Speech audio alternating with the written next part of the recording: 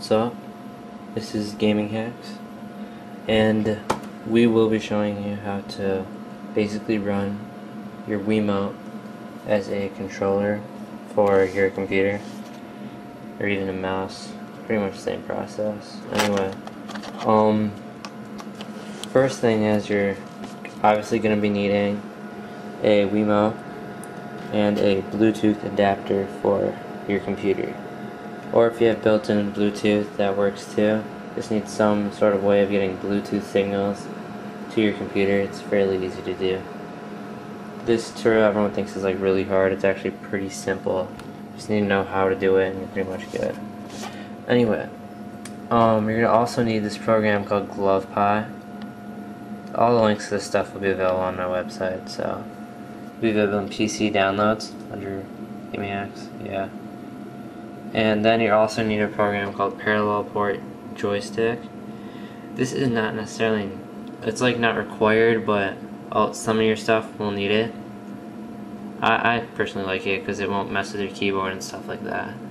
Anyway, basically the first step is actually connecting your Wiimote to the computer, and to basically do that you have to install your Bluetooth equipment and plug in your adapter in your computer. Every Bluetooth thing will be a little bit different, but it's the basic same idea. This is like the cheapest one available right now. So basically when you install it, you're going to have this program called Bluetooth Places. All we're basically going to do is just activate the Bluetooth down here, right there, and just start the Bluetooth device. And it'll start up, as you can see, and just explore your Bluetooth places, and it is right here. Alright, and I'll just go to Bluetooth Setup Wizard, for me at least, for this one, and select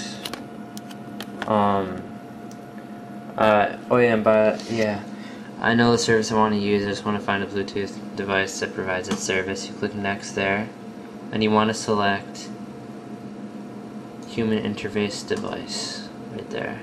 Then you want to click next, and then when you do that, you're going to want to put this Wiimote in pairing mode. You can either click the red button after you take off the battery case, or if you want to be easy, hold 1 and 2 together. You're going to want a good amount of battery left in your Wiimote for this to work, so you need to click clicking it. So this can take a while. We'll see. It should appear on your screen soon, and it's right there. Alright, so now I just select it and click next, and it should start pairing. Yep, and just click finish and you're done. And right now it's paired with the computer. So the next step from here is to install that program PPJoy, and just go to configure joysticks, and then mine's already added, but you're just going to want to add one, and basically have the same settings as this. You want to switch the mapping around, and you want it to have 2 axes, 11 buttons, and 2 POV hats. And then your axes will be obviously X and Y. So yeah, that's pretty simple. Then you just click done. It'll be like found new hardware. It's pretty much just tricking the computer into thinking there's a joystick plugged in even though there isn't. And then from here, you're gonna want to open up GlovePie, which is, you don't really install the program, just an exe file. So open that up, and you're basically just not, it's a simple code. It's pretty easy to learn online. You can figure it out. But you can also find pre-made ones if you don't know programming very well. Although this is a very easy code to learn. You can pretty much just enter in whatever you want. There's a GUI on here, so you can make your own controls. Anyway, you basically just go there and just create your code, and it's sort of using your Wiimote and making buttons for it. And basically, here I'll open up. You pretty much have several. It's pretty easy code to write. I'll just turn the camera off and write one real quick. I have my code set over here. We're just basically gonna be running an emulator right there. We'll just run GBA, and we'll be playing Castlevania. And just to prove I own it, there's Castlevania Double Pack, which is basically Area of Sorrow and Harmony Dissonance. So I do own the game, and it's only legal to run emulators if you own the game that you're playing and you own the console that it's on. Alright. So basically we're just gonna go to Options, Joypad, Configure Joypad 1, and all you're basically gonna do is click the button that you want to use for it. So let's say I want to use up, so I'm gonna click up over there, and yeah. But first, which I just realized I forgot to do, is go to your code for PPJoy, or not PPJoy, GlovePie. You're just gonna go and select Run, and now that it's running, you can go here and select your key.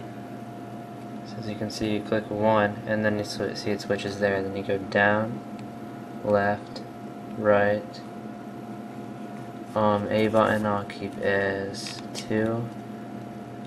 B button will be that. L, I don't know. I'll do that for L. This for R. This will be select. This will be start. Speed will be home.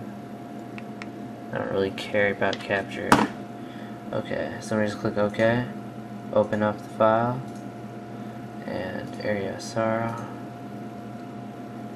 Let's keep it full screen. Alright. Now, I'll just show you how this will appear to be.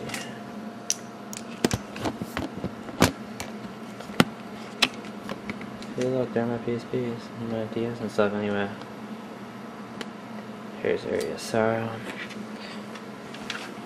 And yeah. As you can see, game started. I'll demonstrate this. As you can tell, I'll just click start, it runs. I'll click A. I'll zoom out a bit so you can see it more clearly. You can see the select moves, so that's pretty nice. Let's take off the wide angle.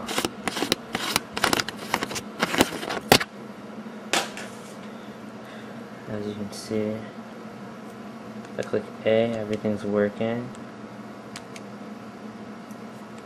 Just have to select my options here. Select data. Let's go with that. We'll make the account name gaminghacks. Alright. And we don't care about that.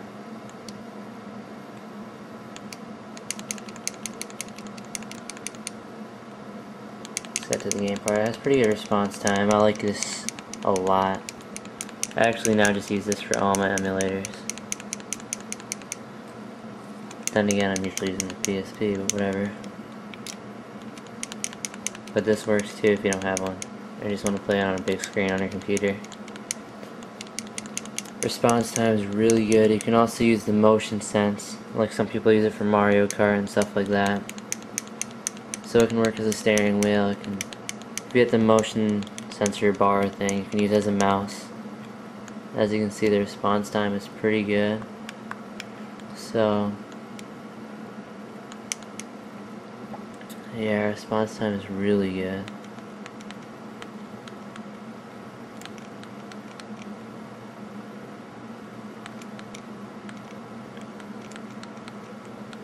Yeah. It's pretty good response time, as you can tell. I'm doing this in a hurry right now. I suck at this game, but whatever. Yeah, the point is you have good response time. Definitely a must-have if you have a wiimote and a computer that uses emulators. Definitely try it out. And I'm gonna close that. Yeah, so essentially do that. You can download everything from my website. You'll find links to it at least, but you'll find some downloads. So yeah, definitely go for it. It's a must-have.